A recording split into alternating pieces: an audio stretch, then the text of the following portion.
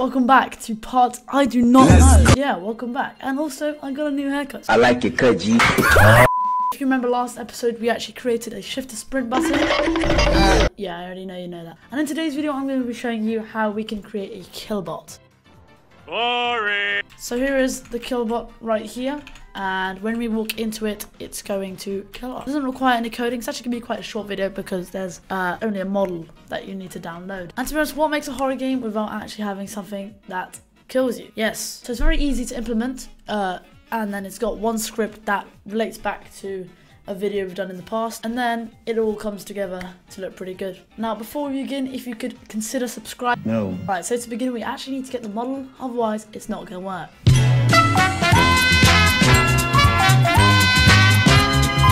So to do this, I need you guys to go to the description of this video and collect the model. It's going to take you to a Roblox link. Press buy. It's not actually going to take any like Robux from you. It's free.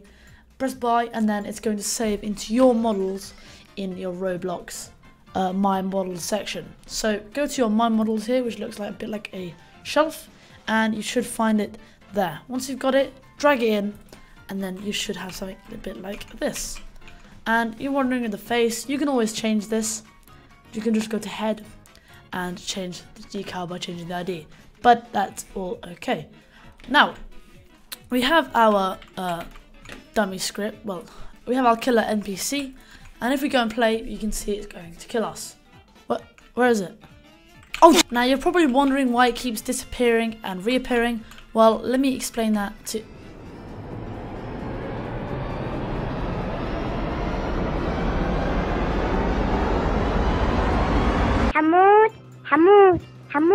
حمود حبيبي حمود حبيبي. So pretty much how it works is that we have, as I was saying in the opening, it's going to link back to the previous videos if you can still remember it. We've got this, and this pretty much loops through as a while true do loop. We've got the killer NPC, we've got a boolean value here, and it's going to infinitely do this until we tell it to stop. And it's going to look at the if entity visible, if that's true, which it is, it's going to set this to replicate storage, so it's going to hide it. And then it's going to set it to false. It's going to go back up to the top, and then it's going to see that, oh, this is not true. So then it's going to go to this, and then that's going to put it back, make it visible, and that's going to happen every 5 seconds. It's going to reappear and disappear. So that's why it was reappearing and disappearing. But yeah, if we go ahead and play this with the lights, if you remember that as well, the lights should turn off and on every 60 seconds. And we can also set this for the monster killer NPC here.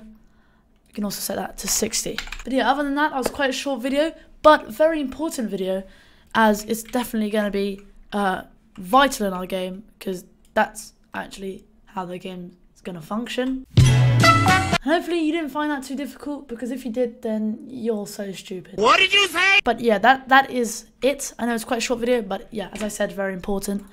And I'll see you guys in the next one.